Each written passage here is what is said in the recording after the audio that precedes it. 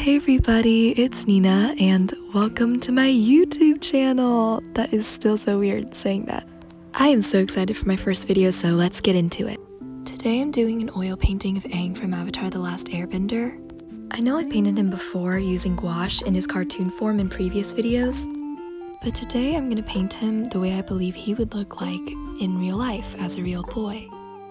The reason why I wanted to paint him realistically, well, it all started with one TikTok video. So in the video, they mentioned that Aang from Legend of Korra, adult Aang, looks oddly European. So this is the adult version of Aang from Legend of Korra. As you can tell, there are just specific features that throw you off, like the shape of his eyes or his high nose bridge.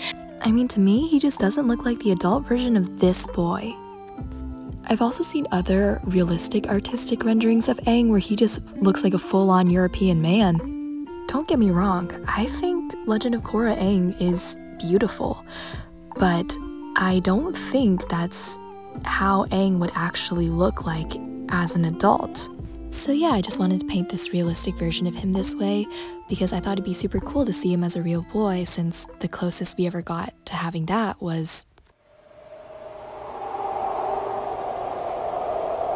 Yeah, so back to what I was saying, I went online to do some research to find out why Aang looks more European in LOK than he did in Atla. I never ended up finding an answer, but I did find a Reddit post that asked the same question: why does Aang look European in Legend of Korra? And as I kept on reading the thread, there was a large amount of people that actually said, oh, I thought Aang was Caucasian this whole entire time. What? What? Are you telling me that when you watch Avatar The Last Airbender, this is how you've pictured Aang all along? My name is Aang, and I'm the Avatar. Okay, I'll stop with the Noah Ringer slander. I'm being a little too mean. Oh my gosh, also when I reached this point in my painting, I was kind of like, oh, I've created a face. Another person is staring back at me. That is weird. Hi, how are ya? Well, yeah, back to what I was saying. I personally believe that it's clear that Aang is Tibetan because that's what his air nomad culture is inspired by. I understand why people could think that he's Caucasian because of his cartoon drawing. When you look at Aang, just looking at him physically, his eyes are big, his skin is pale. It's perfectly reasonable to assume that he looks Caucasian and is Caucasian. But when you look at his clothes, when you look at his culture, the fact that he's a monk, he practices a pacifist style of life. These are all aspects of his character that has been inspired by Tibetan monks. I understand sometimes that animation and art style can have an impact on how racially ambiguous a character can seem, which is why it's really important to look at the context clues within the animation, like their beliefs and their heritage. Another part of my argument is that there are no European-inspired cultures or nations or tribes. Another reason why Avatar is so special to me is because it's one of the most popular shows that has built a fictional world inspired by Eastern culture. Other popular fictional shows built in Western history and culture include like Game of Thrones or The Witcher. Don't get me wrong, I think European and Western fantasy is amazing. I mean, I love shows that are rooted in medieval times or have been shaped by fairy tales like Once Upon a Time. But I also think you rarely see a fantasy world as successful as Avatar's that was built outside of the standard medieval fantasy format. Another reason why Avatar works is because the fictional nation isn't reliant upon stereotypes.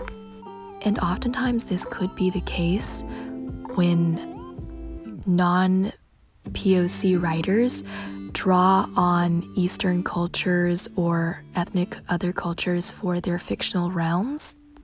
As an actress myself, I have to say that is true because there have been multiple times where I've received scripts and auditions for characters for this Chinese girl or this Asian girl my age, but she's not fully fleshed out, and a lot of her character is heavily based off the fact that she is Asian. So instead of Avatar: The Last Airbender building their ethnic characters based on stereotypes, they draw from concrete elements in history. For example, Japanese imperialism inspired the Fire Nation, which is why national pride was a huge component of Fire Nation society. Since I am talking about Avatar, and this is basically an Avatar: The Last Airbender video, I have to mention the fact that Avatar Studios was created. I'm really excited that the original writers are on board because I think any remake or redo of a project or adding on to a project always works much better when the original creators are involved. Okay, don't come at me, but the reference I have for the tattoos are literally based off of the ones they used for the live action. Okay, in my personal opinion, the tattoos and recognizing Dev Patel's talent are the only two decent things about the movie. Here, at this point, I realized that his tattoos look really bad and fake because they're so dark. I was talking to my dad and he was like, yeah, they don't look like tattoos, they look like they were drawn on with markers, which is why I painted them light blue because tattoos fade, and I guess that's why cartoon Aang's tattoos are light blue. I added in some more shadows to the corners of the arrow, and yeah. I was basically done at this point, but I had to do the background, and at first I went with yellow because I thought the background would look nice yellow, but I was wrong. And I also realized there was a lot of impurities, so I had to do a layer of white paint before I did the actual background, which ended up being this light indigo blue. Then I realized the blue was getting all over what I already painted, and I really didn't want that to happen, so I did a bunch of painter's tape. I don't know if you guys notice it, but I've made so many mistakes with this painting. This painting literally took me like a month or so, and yeah, it's been quite a journey.